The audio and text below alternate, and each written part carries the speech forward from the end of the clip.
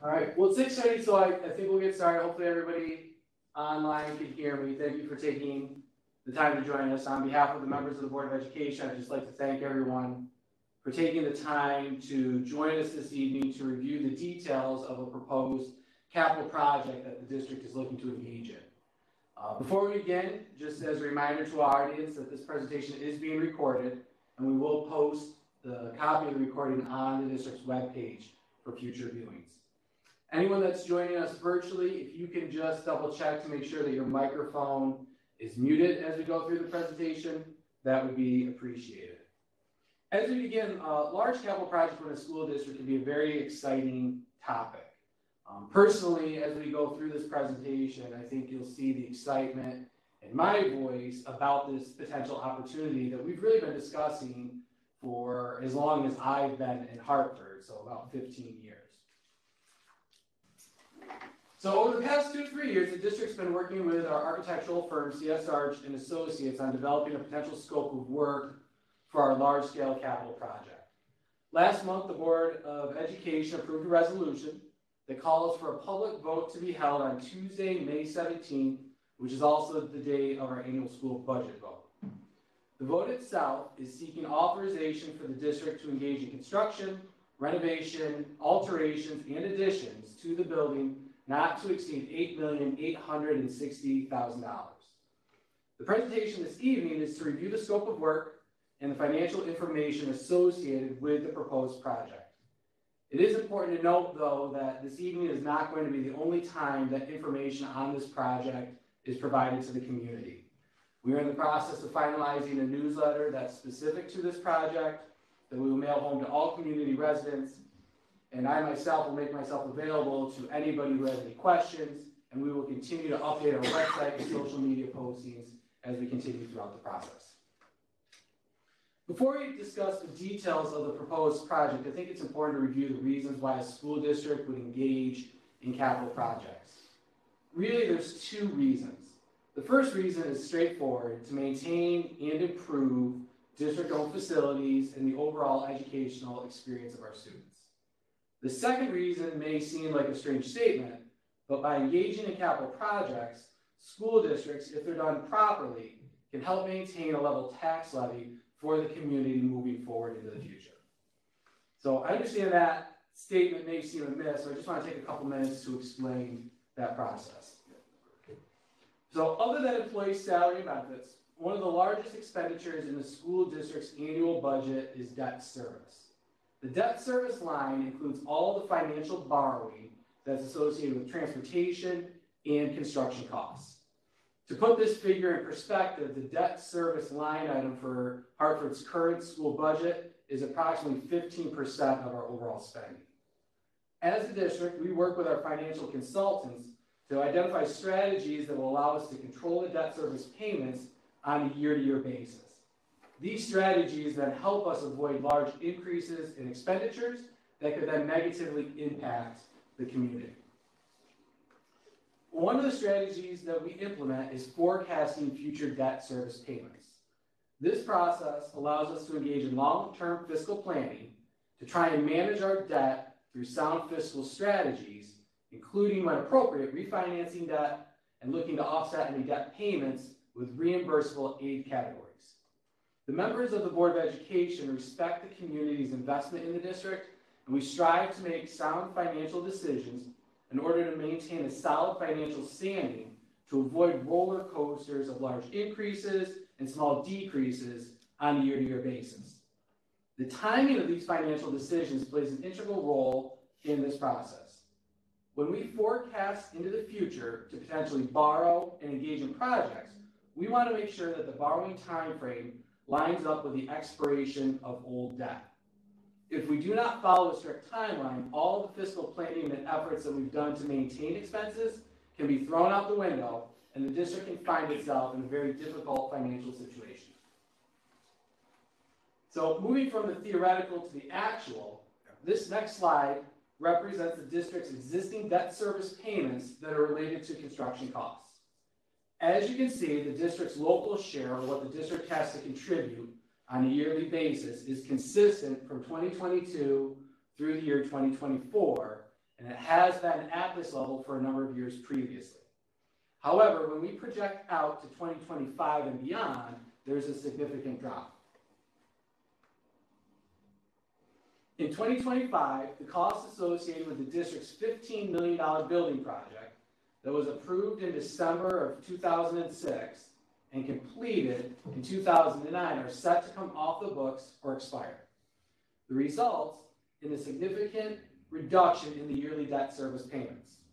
While an initial and short-term financial view of this reduction may appear positive, by not replacing this debt, the district is actually setting itself up for a substantial debt service spike in the future, as well as a significant reduction in the corresponding building aid.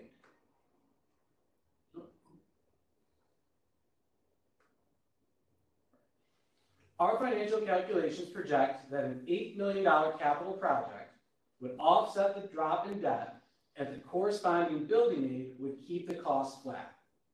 This means that although there is new debt, the new debt replaces the old debt, and the district's tax levy is not negatively impacted. In other words, by engaging in a new capital project, we can align the new debt to coincide with the expiration of the existing debt and keep the budget, both the expenditure side and the revenue side, level for years to come.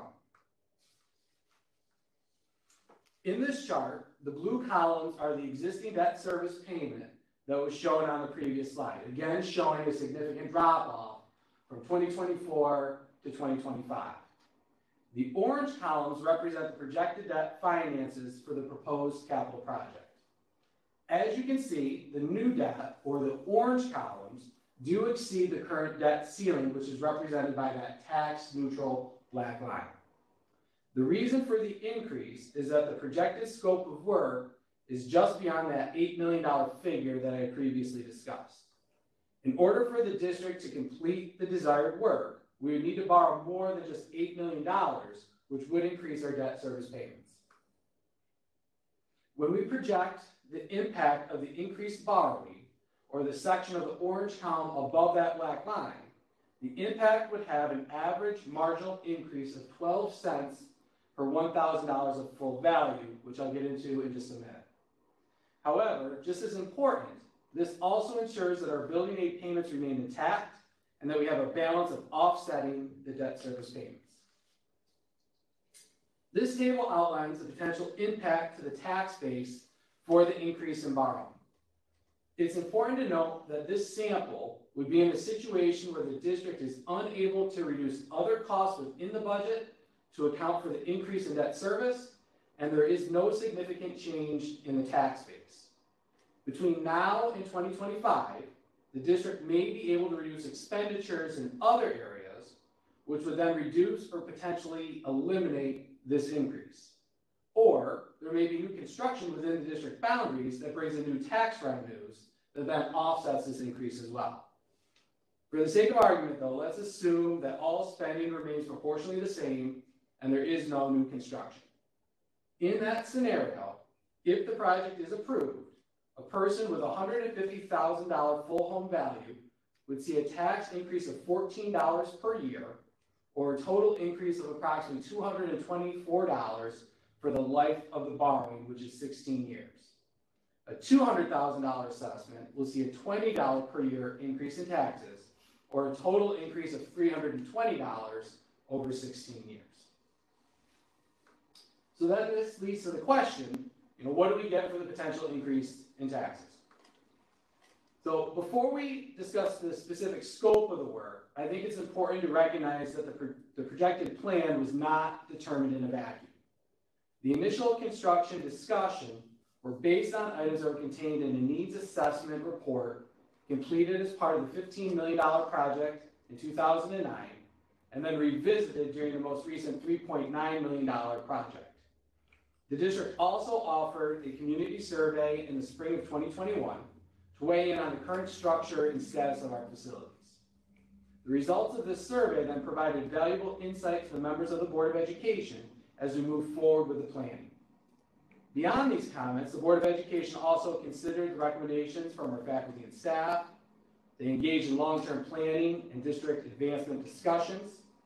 They discussed the district's involvement in the community, and how any modifications to the existing structure might benefit those within the community who do not have a student in school, and they reviewed the results of our latest building and condition survey. The results from all of these sources provided the district with two main objectives: developing a dedicated space for our performing arts department and to renovate the cafeteria. These two items have served as the starting point for our discussions. Although these items were the starting point, and while we would love to just be able to do whatever we wanted to do, New York State has very strict rules on capital projects, specifically in regards to auditoriums and building aid. Unfortunately, building a brand new auditorium is not what would be considered an aidable expense. Due to this, if the district wanted to build a new auditorium, we would not receive any aid on the project, and all the costs of the project would have to be borne locally, which without a significant endowment to the district is really not a realistic option. However, the Board of Education feels strongly about this item and would like to move forward with some sort of dedicated performing space. So as a result, we had to be very creative with our architects and develop a plan that would allow for the district to receive our aid while still accomplishing our goals. The good news is we were able to determine that we could. Our scope of design now becomes a domino effect in which we touch a number of different areas in the building to accomplish our goal. So the proposed scope of work includes removing the stage from the cafeteria and then renovating and modernizing the cafeteria itself. We would then relocate the stage to the existing music classrooms. The courtyard and a small section of the library would then be transformed into an auditorium / multi-purpose room. The girls' locker room would then be renovated into a music classroom. And as a result of this, we would then need to build a new girls' locker room, and we would seek to build a second music classroom and replace the original gym flooring in the gymnasium. Very ambitious project. The map on this slide displays the existing building's first floor. Due to the construction restrictions within the State Education Department, it's within this footprint that we have to be creative within our approach. As I mentioned, this project would be a domino effect, where we address one item, which then impacts another item, and the first domino that I want to address is the cafetorium. This slide is the completed conceptual floor plan post-construction. The first domino to fall is the cafeteria. We're looking to make that space a more welcoming and friendly environment for our students. By removing the stage, we gain an additional 1,000 square feet for our students to eat and spread out. And the renovated area would be more conducive for our after-school and weekend athletic practices and activities, including use for the Youth Commission and other programs. Once we remove the stage, we would need to relocate it. A new stage would be built where the existing choral and instrumental classrooms are located. The stage, though, is no good without a space for an audience, so we would look to construct a multi-purpose room auditorium in the space that is currently the courtyard and a small section of the library. The size of the stage would mirror the size of the current stage that we already have. The multi-purpose room would have auditorium-style seating that would be automated and be able to be pulled in and out based on the functionality of the room. In total, we are projecting that we would have upwards of 270 auditorium-style seats, and there would be room in front of the stage for fold-up chairs if necessary. This space would now become an auditorium for our musical performances, assemblies, and meetings, but could also be used as a multi-purpose room when the seating system is pulled back. We view this space as a wonderful opportunity to have a dedicated space for our arts department within the school, but also a space that the community could use for various activities. This would be a space for the community band to potentially rehearse and hold concerts, and can be used as a large meeting space if required. With the stage now occupying the chorus and band rooms, we need to reestablish those classrooms. Using the existing girls' locker room and some new construction, we would create 2 new classrooms for band and chorus. These classrooms would be significantly larger than the current rooms and would be better suited for the needs of the program. Again, with the domino effect, since we'd be taking away the girls' locker room, we would need to replace that space. We would plan to build a new locker room, including coaches' offices, on the exterior of the gym. And then lastly, we'd be looking to replace the original gym flooring. The next few slides are basic artist renderings of what the renovations could look like, both internally and from the exterior of the buildings. Now, it's important to note that these are initial renderings, not what the final design might look like, but they do give us a glimpse into the possibility. So the first screen, or the first slide that's up there, is a rendering of the cafeteria. Again, you can see that the stage is removed, and we have significantly upgraded that space, including new lighting. There will be a retractable screen in the ceiling, and we've added a graphic wall on the back for visual interest. We envision that this space would be much more welcoming and enjoyable for our students, both during the lunch periods and for after-school events.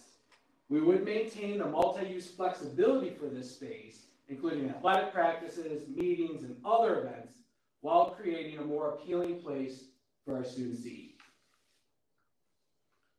The next conceptual rendering is what the interior of the multi-purpose room may look like. As you can see, we have a stage and auditorium-style seating. We would also include performance lighting and sound, and this space would be a critical element to our performing arts programs and could be utilized for large meetings, professional development opportunities, and a variety of other functions. Of note, as I had mentioned, the seating that we were proposing would be able to be moved in and out as opposed to traditional auditorium-style seating that's permanently affixed. This would allow us to use this space for a multitude of different reasons based on the event. For example, if we wanted to have an art show, we could pull the bleachers in or pull the seating in and create a larger space. This is a picture of the sample of the style of chair that we could be utilized. If you're familiar with the Woods Theater in Glens Falls, it's a very similar style of structure. There's lots of different options for the chairs. Again, these aren't exactly what they would look like in terms of material or color, but give us an idea of what the seating in that space could look like. And again, these would be movable to allow more functionality of that space.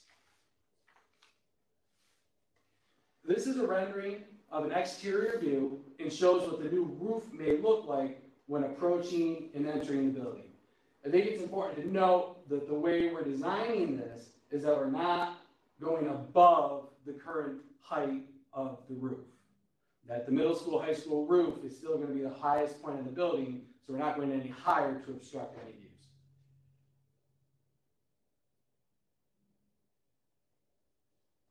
The next slide is a side view of that same space. Again, it's an exterior rendering as you approach the building, what that new auditorium multi-purpose room would look like from the exterior of the building. The formal timeline for this project began last month when the Board of Education adopted a resolution that calls for a public vote in May. If approved in May, we would continue to work with our architects on developing the formal design to submit to the State Education Department for review and approval, which should be done sometime in March or April of 2023. Construction then would begin at the end of June, beginning of July of that same year. The established time frame for this project was determined by working backwards based on the expiration of debt and factoring the time requirements for the review of the State Education Department and their approval. It is important to note, though, that these plans are still conceptual. However, I am really excited, as I said at the beginning, about this opportunity and the fact that this project would have a positive impact on every student in the district. All students eat in the cafeteria, all students take art and music at some point in their career, and all students have to participate in physical education. A lot of times with capital projects, they focus on a singular area. We're focusing on athletic fields or the gym or just the auditorium.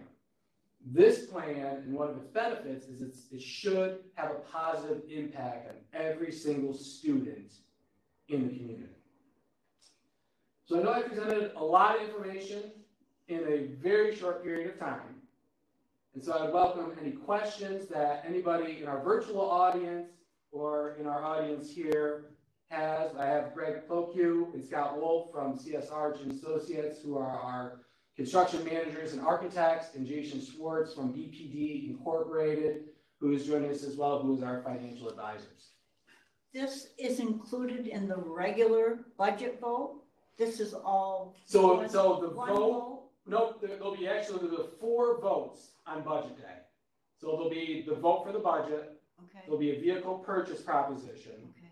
the Board of Education election, and then this will be a separate vote. Oh, but it's all done. We're doing it. We tried to coordinate it so it's all done in one day, as opposed to asking people to come out multiple times to vote.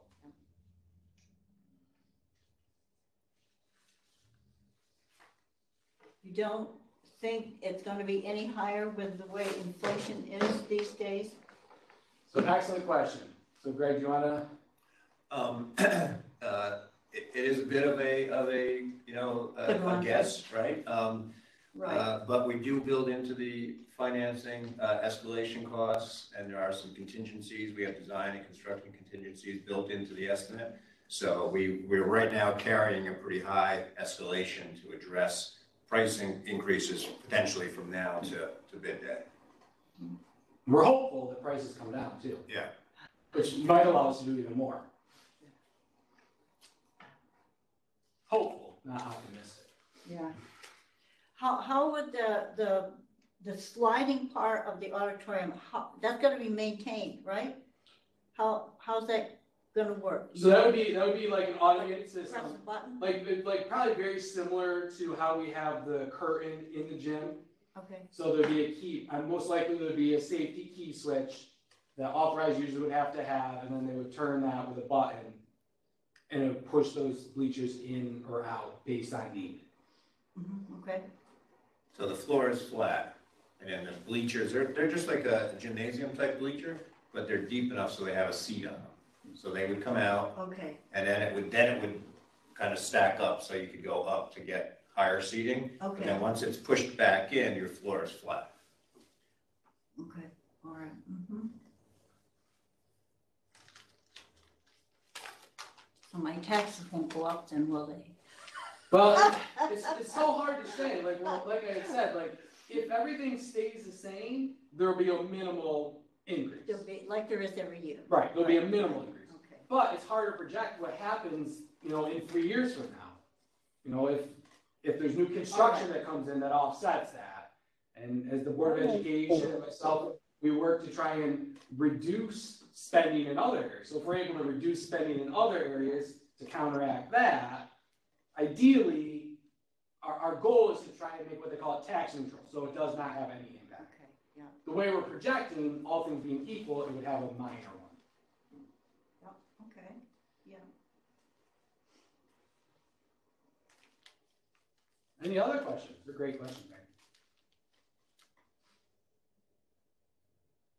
Anybody online have any questions?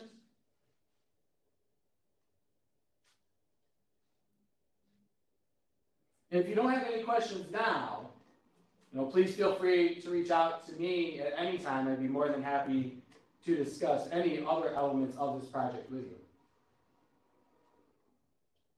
Greg or Scott, is there anything that I neglected to mention in the presentation that you wanted to touch on from the design phase? No, I don't think so. Jason, was there anything financially that I missed? No, but then you did a good job of covering it all. If nobody has any questions, I'll stay on for a bit and answer any questions that you have. Otherwise, I appreciate you taking the time to join us. Like I said, there will be a newsletter that comes out hopefully at the end of next week or the following week that goes over additional information. And we'll keep information updated on our webpage and social media accounts too as we move forward.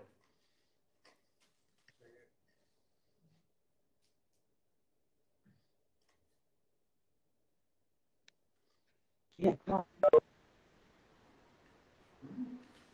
Andy, does the district go with the lowest bidder for the project, or or do you guys look at qualifications to who can give you the best product for us here